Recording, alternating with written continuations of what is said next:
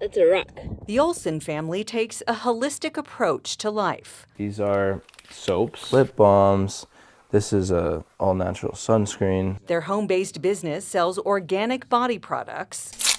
She puts a literal loofah inside the soap. They work to avoid certain things in their food. All the dyes, the preservatives, just anything of that nature. And in what they put on their skin. We're really careful and cautious with like the wipes we use or the lotions we use or creams or medicines or anything like that. We're like very careful to monitor the ingredients. That's what drew them to try Water Wipes, which markets itself as the world's purest wipe, made with 99.9% water and a drop of fruit extract. I looked into all the options that they had at Target, and the Water Wipes were the only ones that didn't contain some sort of added this, added that, preservative this.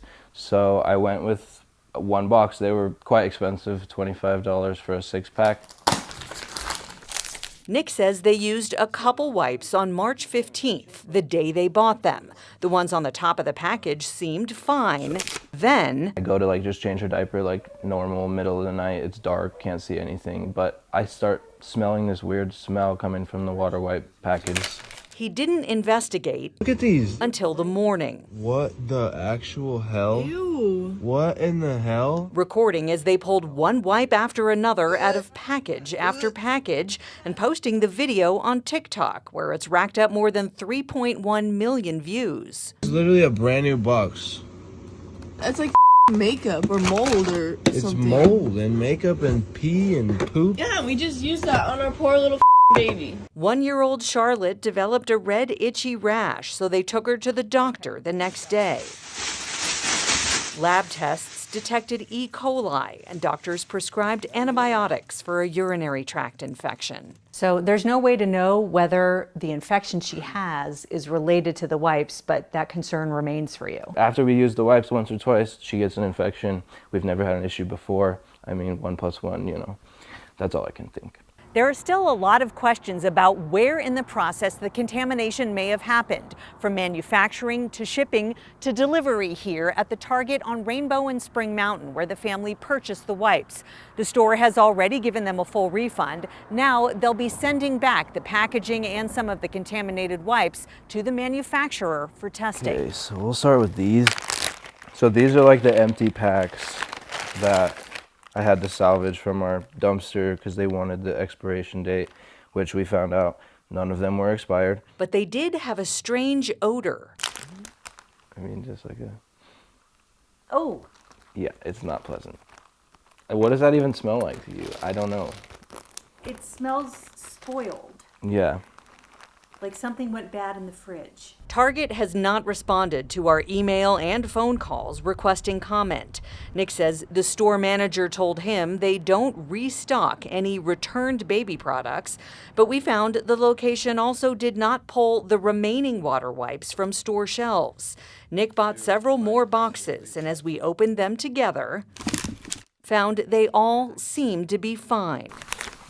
Looks good. 13 Investigates also contacted Water Wipes. While the company would not provide an interview, Vice President Lindsay Martin wrote in an email, "We've taken this matter extremely seriously, and as soon as we were made aware, we immediately launched an investigation.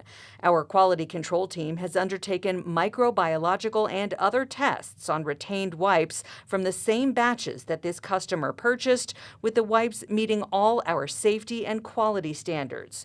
We will also be working with independent experts to conduct testing on the wipes that the customer used once we are in possession of them."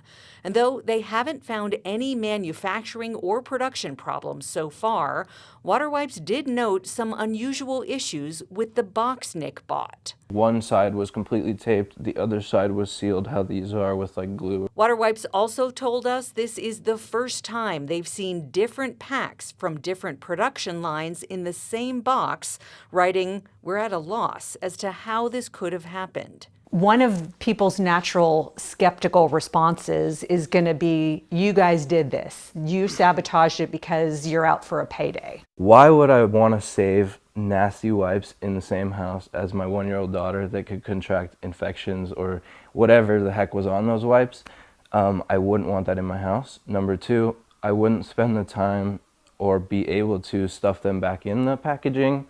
And then number 3, we're not really pursuing any avenues of like suing them or anything like that. I'm just in contact with them trying to figure out what the heck went wrong so that it doesn't happen to other people. Other people who posted comments on TikTok say they've seen this kind of thing before, and they believe it's most likely mold as opposed to some kind of sabotage. WaterWipe says they don't want to speculate about the possible cause until their investigation is complete, and we'll let you know the results. Darcy Spears, 13 Investigates.